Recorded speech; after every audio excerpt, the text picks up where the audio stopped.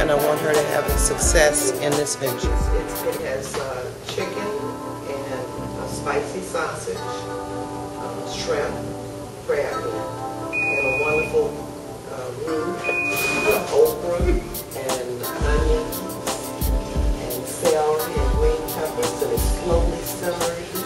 Okay. Okay, top it off with a little white rice. I think I'm getting home.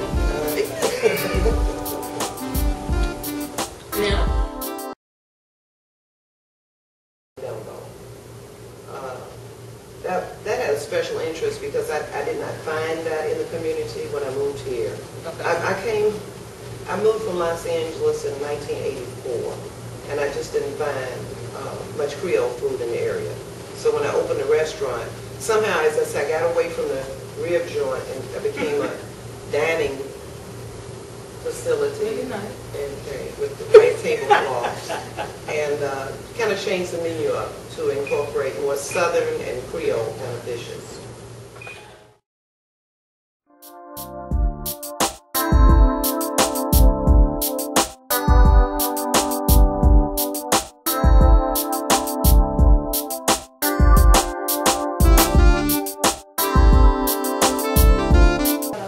We advocate for quality food, freshness, entertainment,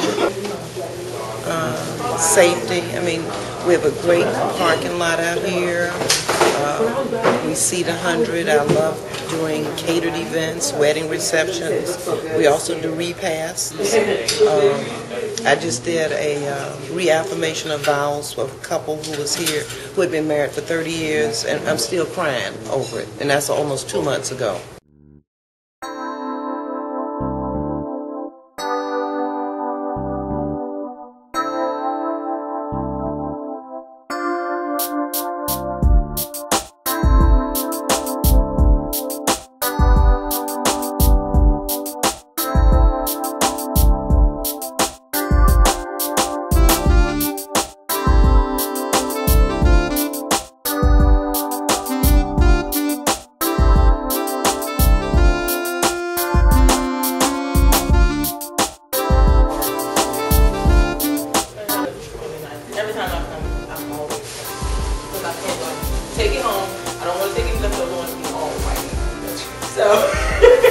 But not only from this Mary Helen's perspective, but from a customer's perspective, how well food is and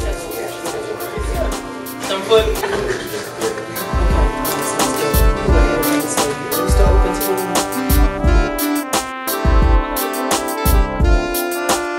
First time I came through here specifically to try it. We talk about it so much. I'm going to try the buffet. And one thing that I do know is the Lord bless it, the Lord put his hands on it, it's going to be successful. We call it Southern style cooking, home cooked. Everything's home cooked with fresh ingredients, and also the Creole. So we call it's Southern and Creole cuisine. Lincoln Street Hampton, Virginia. We're on the corner of Lincoln and Armistead Avenue. Next door to the post office. We're in the no-name shopping center. We're going to call it Old Hampton. Old Hampton Shopping Plaza. That's the name